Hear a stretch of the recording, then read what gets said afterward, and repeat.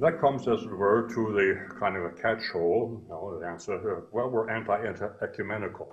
All this is bound to upset, as it were, those with whom we are in dialogue. This is what inspired the so-called Czestochowa Declaration, that you want to be careful not to use all of these forbidden terms like co-redemptrix, mediatrix, or be too loud-mouthed about talking about the importance of evoking Our Lady, her advocacy. And the answer very simply is we will get genuine unity of all nations when we begin with Our Lady, not by excluding her. I shan't go into any further. There have been some excellent studies in Mary at the Foot of the Cross, and volumes and other volumes have been published on the co-redemption to show quite clearly, as in the case of Cardinal Mercier, who is said to be he was a great ecumenist. But he approached it by beginning with Our Lady, not by excluding her. That is the difference. It's not a question of rejecting ecumenism, it's a question of knowing where ecumenism begins, and it must always begin with Our Lady. She is the common point of reference. If everyone would love her, we would solve the ecumenical mission in 24 hours. The big block to a successful ecumenism is precisely Marian minima. It's a very plausible position, and I can assure you, if you make it publicly in the right places, you better have your handy six-shooter ready. You're going to be the object of violence, possibly physical.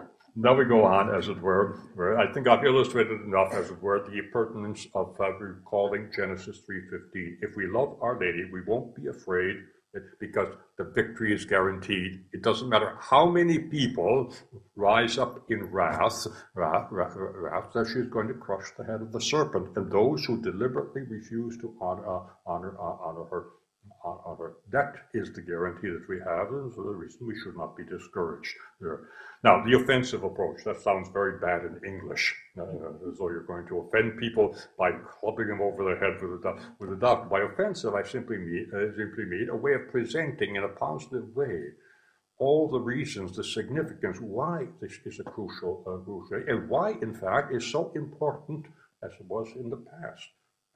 To encourage, either by a council or by the Holy Father, to solemnly define precisely this mystery of Our Lady's role in the Church, in the whole of civilization, and in the order, economy of salvation. It centers in this. She is a unique person. She does occupy a very powerful position, for better or for worse. For better if we make ourselves her children, or for worse if we opt for the other option. There are only two, either for or against in this case. The four last things. Two of them are heaven and hell. There is no intermediary place. What I tried to do is to show, as it were, this in terms of the correlation between Genesis 1:3-15 and the Apocalypse, chapter 12. Few of us remember that Apocalypse 12, that is the vision of the woman, should begin with the concluding verses of chapter 11, where the seer, St. John, sees this Holy of Holies in heaven opened up, and he sees the Ark of the Covenant. And the next verse is, what is the Ark of the Covenant? It's not a what, it's a who. It's the woman. This is the Holy of Holies.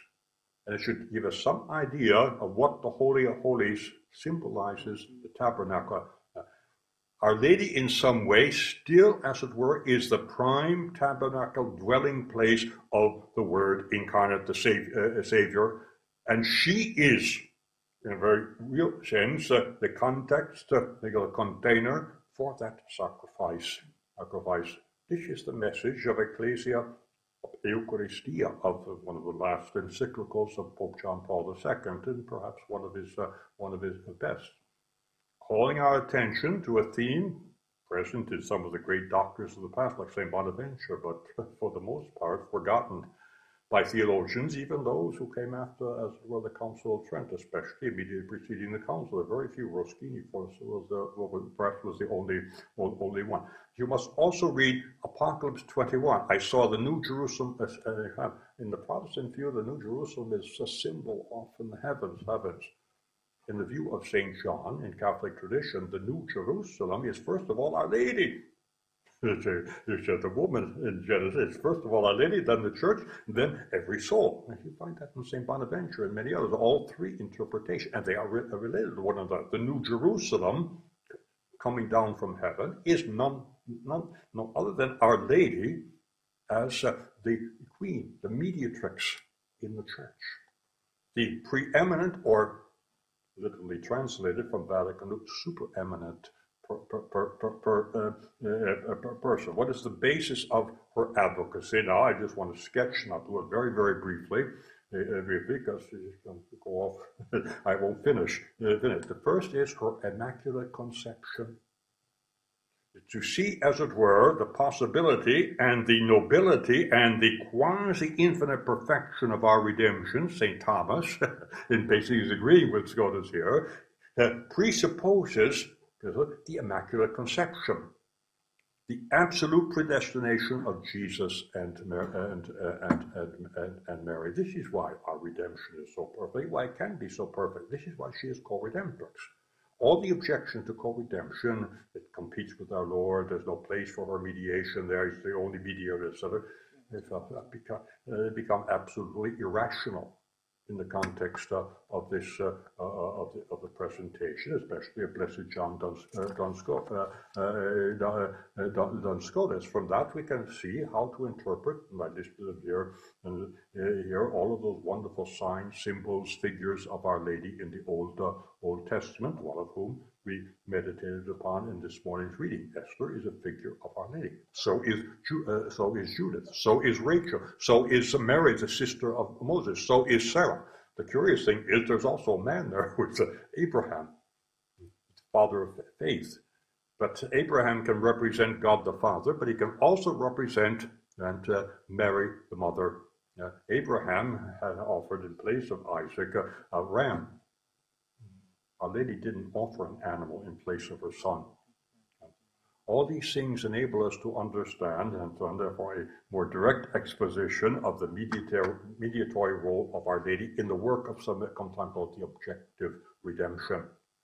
Establishing a new order of existence called the economy of self before any one of us personally or individually is inserted into the true vine and grafted, incorporated into the body of Christ. There is a new order. It's no longer the fallen order consequent upon the sin of Adam and Eve. I want to stress that point, because ultimately we shall see the need of a definition precisely to make clear to the vast mass of our brothers and sisters the reality of original sin and the need of redemption and the possibility of a Redeemer. The possibility of concretely is illustrated with the incarnation by way of the divine maternity, the redemption by way of the assistance of a co-redemptrix. Not because Christ is inadequate, but because he is the wisest, best way to do it for all of us. We would find Christ far away if it were not for Mary. Hard to approach. Not the other way around, that Our Lady blocks, she makes it. But I want to stress this point. The need for the fifth dogma is precisely here, because if there is one truth